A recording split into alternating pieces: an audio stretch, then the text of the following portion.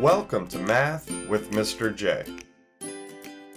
In this video, I'm going to cover how to find the area of rectangles and squares. Now remember, area is the amount of surface something covers. We will start with rectangles and then move on to squares. Let's jump into rectangles. Starting with number 1, where we need to find the area of the rectangle. For finding the area of a rectangle, we can use the formula area equals length times width. I used a cursive L for length so it doesn't look like a 1. Not a huge deal though either way, as long as you know it's an L when you write out the formula. Now all we need to do is plug in the length and width and then multiply. I'm going to use the longer side for the length, so 6 meters, and then 3 meters for the width. So area equals 6 meters times 3 meters. And now we can multiply. 6 times 3 gives us an area of 18 square meters. We measure area in square units, so this is square meters. Before we move on to number 2, let's take a look at why we do length times width and look at a visual of area. We have 6 meters by 3 meters, so let's draw these out, starting with 6 meters. So I'm going to mark each meter here, so 1, 2, 3, 4, 5, and 6. So we have 6 meters there. And now we can do the width. So 3 meters. 1, 2, and 3. You'll notice that we have squares now. These are square units. And specifically for number 1, those are square meters. That just means that each square is 1 meter by 1 meter. And this is a square meter. When we find area, we find how many square units something covers. So for number 1, how many square meters does this rectangle cover?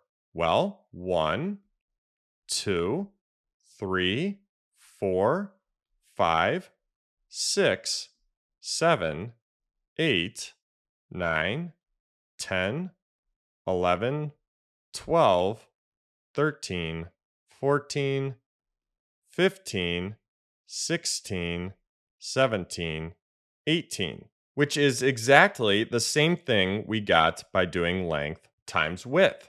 So by drawing all of that out, this helps us visualize area and square units, but it's much quicker just to do length times width.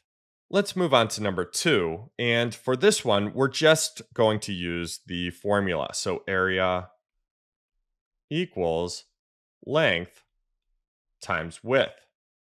So let's plug in the length. We're going to use 19 feet. So 19 feet times the width of 5 feet. So again, I used the longer side for the length. Now for number 2, it's a little different than number 1 because all 4 side lengths are written out. That doesn't mean we need all 4 side lengths. We still just need the length and width. We're not multiplying everything that's written out or given. So something to keep in mind. Now we can multiply. So 19 times 5 gives us an area of 95 square feet. So there's how to find the area of a rectangle. Let's move on to finding the area of a square. Now we're going to take a look at how to find the area of a square. Let's jump into our examples, starting with number 1, where we need to find the area of that square. Now for squares, we can find the area by squaring a side length. So we can use the formula area equals a side length squared. And for this square, each side is 8 inches. So let's plug in 8 inches here for our side length. So 8 squared. 8 squared means 8 times 8, which gives us an area of 64 square inches. Let's move on to number 2, where we have a square with sides that are 11 meters. And you'll notice that we only have one side labeled.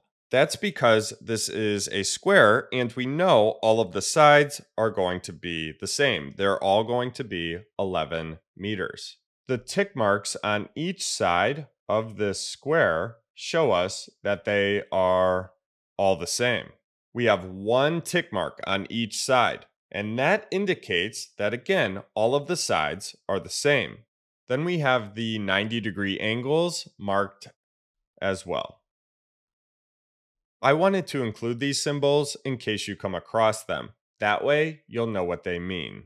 As far as area, let's use the formula area equals a side length squared.